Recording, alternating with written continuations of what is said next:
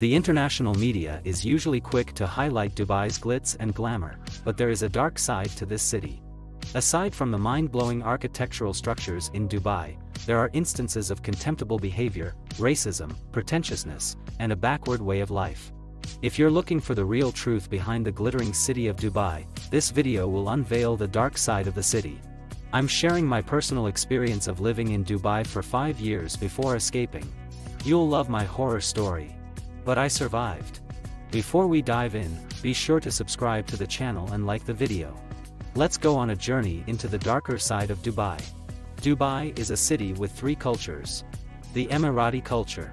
The government of Sheikh Mohammed. The foreign underclass. These workers wear dirty blue uniforms and are constantly shouted at by their superiors. They also live in smelly and uncomfortable places. Keep in mind that if you're among the lower class, you have to submit your international passport to the management at your workplace. This seems to be the policy for most organizations I have worked with in Dubai. This means that you can't travel out of Dubai unless you get permission, and possibly, your passport. It's a sure red flag for me. The disturbing truth about Dubai. The UAE is a federal monarchy headed by President Khalifa bin Zayed Al Nahyan. In reality, the country is a dictatorship, with Sheikh Mohammed bin Rashid Al Maktoum dictating the most important decisions. He controls everything, from money to modern slavery. As a result, his word is essentially law. Dubai is a city living beyond its ecological capacity. The city has the lowest rainfall in the world and is one of the world's most water-stressed cities. The city relies on seawater for its drinking water, and its desalination plants pump out enormous amounts of carbon dioxide. The city is notorious for its repression of human rights and freedoms, and Sharia law imposes ridiculous punishments for minor crimes, such as hugging and kissing in the public, even for couples, just to name a few. Despite its economic success, Dubai is also facing major problems with sustainability. While it has a thriving business sector, the city suffers from a massive underclass of unpaid migrant workers who are not paid enough to survive. La Mer. If you've ever visited Dubai, you've probably heard of La Mer, the upscale neighborhood populated by 90% foreigners.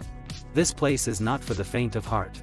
It has fake graffiti, cheap and overpriced drinks, and restaurants, and is the ultimate hipster tourist trap. You shouldn't visit these neighborhoods for any reason. Renting an apartment is expensive. In addition to the high rent, renting an apartment in Dubai also carries a range of extra expenses. The average rental price for a 1-bedroom apartment in JLT is around AED 66,236, $18,032 and 23 cents per year, or AED 5,519.66, $1,502 and 68 cents per month. Tenants are expected to keep the apartment in good condition and pay maintenance charges at the end of the lease term. Depending on the lease agreement, the landlord may pass on these costs to the tenants. Also, tenants are expected to get the utilities and telecommunications installed in their rental apartments. Some landlords may also bear the cost of air conditioning in their properties. In Dubai, the prices of rent vary significantly between different types of properties. Since 2005, housing prices in Dubai almost doubled but have recently begun to decline. Currently, Dubai rental costs are on par with Geneva. The prices for short-term rentals are higher than those for longer periods. Moreover, serviced apartments are more expensive than unserviced ones.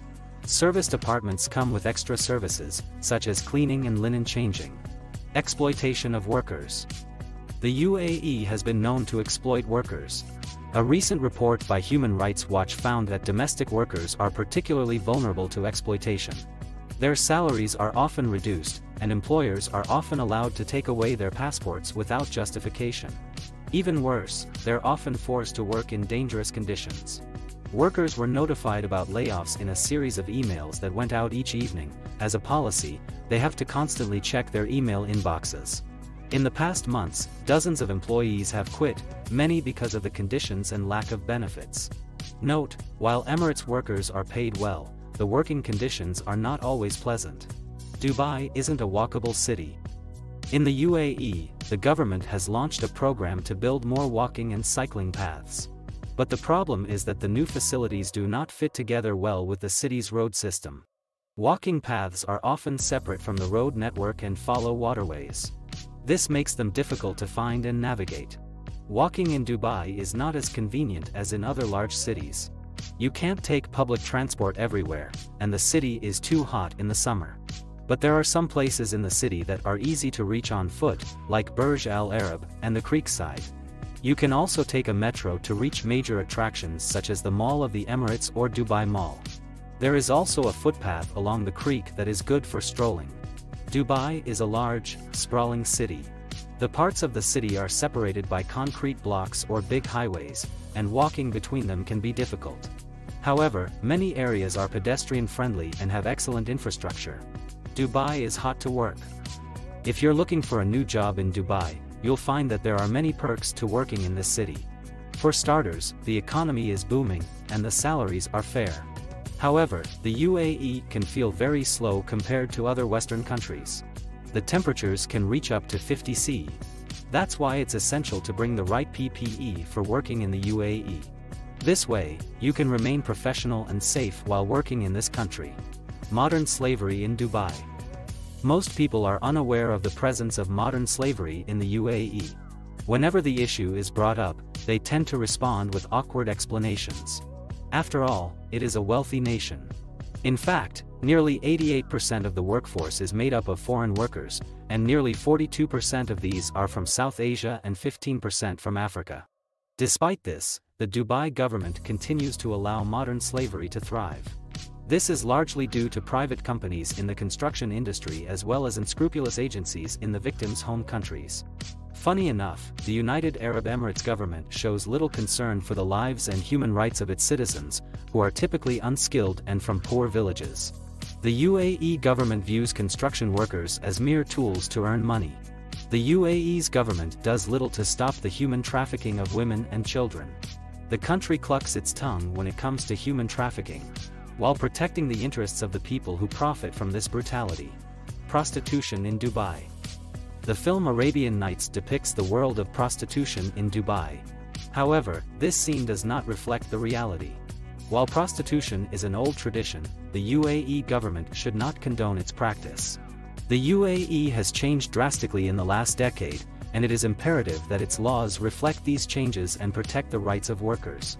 Dubai's prostitution industry is a microcosm of new materialism that is a product of capitalism and government initiative.